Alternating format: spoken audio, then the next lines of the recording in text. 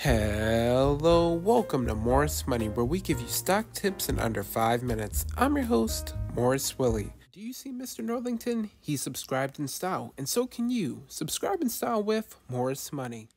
Today, I'm talking about how Mullen can hit $1.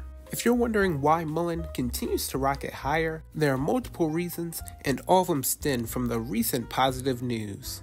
The good news begins with the company's acquisition of Electric Last Mile Solutions, which closed last week.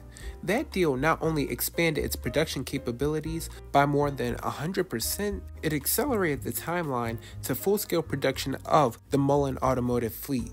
That news is now compounded by a new hire and a new deal that promised to bring revenue and cash flow to the company well ahead of the production timeline. The bottom line is that this EV company is on fire, both the business and the market, and there is no telling how high it could go. Mullen Automotive got its commercial operations into higher gear with the hiring of John Schwegman. I apologize if I butchered the name. Mr. Schwegman comes from GM and has over 35 years of experience in the automotive industry.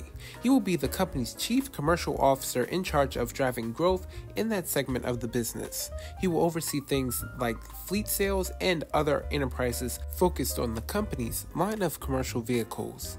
Mullen Automotive's commercial lineup after the acquisition of its controlling stake in Bollinger Motors, again, apologize if I butchered the name, and the new purchase of ELMS assets includes Class 1 through 6 vehicles, medium and light-duty trucks. The COO news was amplified less than a day after it was announced when the company revealed a deal to license distribution rights for the iGo.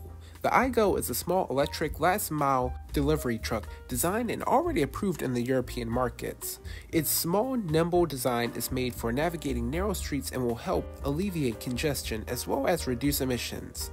The takeaway from the deal is that it provides an inroad to the European market for Mullen, expands the brand's presence, and it provides revenue and cash flow.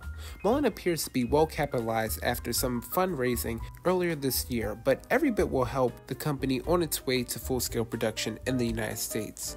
And on top of all this good news, the company just embarked on what could become a full-scale nationwide tour.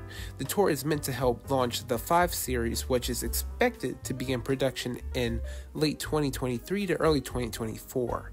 The tour may attract new investors as well as car buyers, and this could help support the stock as well. I saw Mullen was trending in the news again amongst retail investors and investors alike, so I decided it was time to make another Mullen video.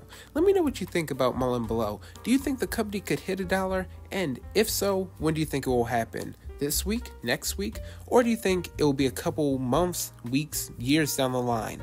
Let me know your thoughts about Mullen below. Please don't take this video as financial advice, and thank you for watching Morris Money.